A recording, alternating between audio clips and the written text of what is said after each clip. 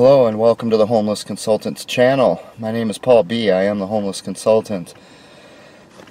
Today, I don't know the temperature out there, but it's supposed to be a heat index in the 90s. So in this car, it's probably 95, 100, 105 or something. The only thing I want to talk about is this. I went to this little strip mall here in Burnsville, Minnesota, and there were two women, I don't know, I would say maybe from Syria, perhaps. Two women and two small children, maybe 4 or 5 years old. One woman and the two children, the woman was sitting in one of those tiny little fabric chairs, you know, that you can barely fit in, kiddie chair. The two kids were sitting on the ground. The other woman the older woman was standing up at the corner with a big sign saying hard times, lost job, etc. So I went over and I talked to her. The stay-at-home order, Governor Walz's stay-at-home order cost her her job.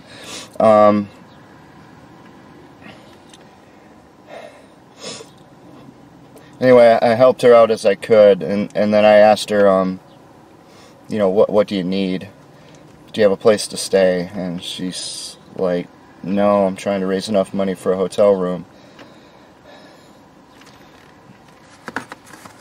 And I said, well, what do you need? And she, you know, it's a little hard to understand her, but she was pointing to the chairs, and I could understand her enough. But she wanted to get two little chairs for those little kids so that they wouldn't have to sit in the on the ground and get all these bugs and everything crawling all over them. And so I have $20 left. So I went out and I drove to all the stores. I thought she was pointing at Aldi's. So I went into all these stores that I normally won't go into. I just boycott them. I went into Aldi's, I went into Walgreens, I went into a pool and spa place. I even went into Target. I don't know if I've been in a Target in 20 years or so. I've had to boycott them for so long. And no one had them. Finally I came back to where I started. I even went to a Salvation Army. I came back to where I started. Next to Aldi's there's a hardware store, so I went into the hardware store, and they had exactly probably what she was pointing at in the first place. Rolls up in a nice little bag about this big. It's one of those kind of open chairs you just sit in, for kids size. Folds up into that little case, and they were like $16.95, so that's going to be just under $18 after tax. They had two kids. So I asked for the manager, and I told the manager, there's a homeless family out there. They seem to be new at it. I'm not sure they know how to survive, and it's in the 90s here, and it's about to thunderstorm. I'd like to get two of these chairs for them. I only have enough money for one. And I said, can I leave my driver? I said, because I'm back to work now. Praise God, I am back to work now. Tomorrow I get my first paycheck. Tomorrow, which is, it's 4:30 right now, so that's going to be about 16 hours or so. I'll have the money in the bank. And I said, can I leave my driver's license with you? Let me go give this family this other chair, and I'll come back tomorrow and pay you for this and get my driver's license back. Now keep in mind, my tags are expired. I can't renew my tags yet. They have to open up the DVS, and I have to be able to actually get in there. So if I get pulled over, I will have no tags and no driver's license. But I'm willing to do that to help these people out. And I had made some casual reference to how Governor Walz's stay-at-home order blew her job out of the water too. And the guy suddenly changes his demeanor, and he's like, I vehemently disagree with that. I know Governor Walz, and that is not true. It reminds me a lot of, remember when the stay-at-home order was first announced, the day before it even took effect? And I called up the governor's office and talked to that aide who gave me the bogus phone number to call her cell phone, which was a non-working number. And she said, oh, he's the nicest, most empathetic man I've ever met. And then if you look at my video, Governor Walz exposes himself, you'll see that he never even mentioned the homeless throughout all of his tweets. He mentioned baseball, he mentioned his dog, he mentioned his cat, he mentioned hamburgers, but he never even mentioned the homeless.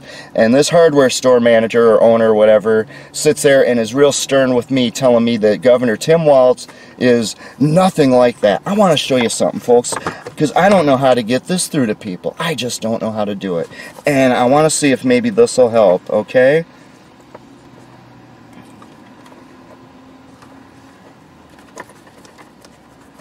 Here's Governor Tim Walz's life, okay? First of all, he has not just a house, but a mansion right now. And even when he didn't live there, I presume he had a pretty decent house.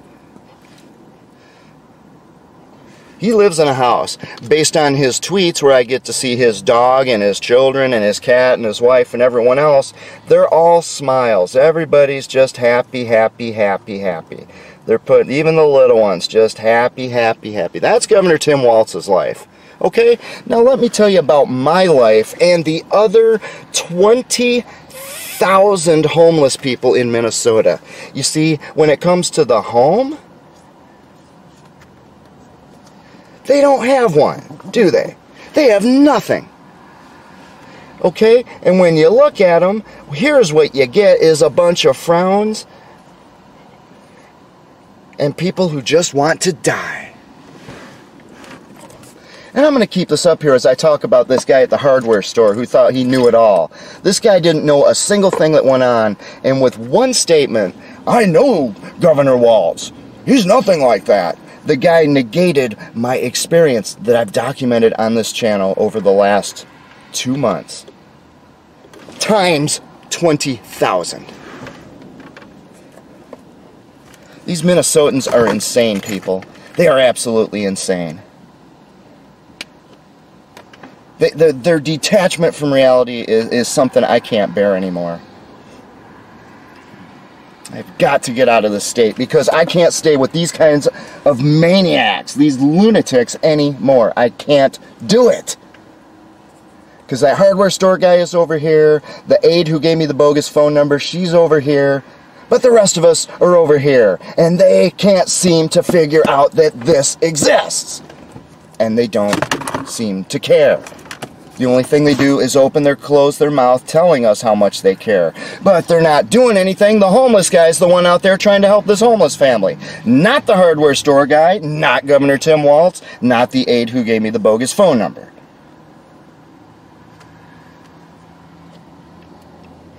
And I want to say one last thing. When I spent the rest of my money and I bought that one chair for the 2 kids,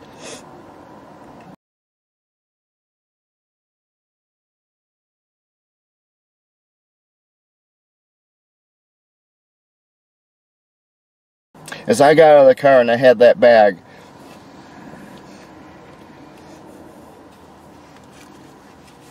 you should have seen a little bit of a smile on her face. And then the other woman, she kind of points to the 2 kids and smiles and all that, and they start talking for a moment. And I talked to this woman for a brief moment, and finally one of the kids, I guess they decided who gets it, one of the kids runs up to me.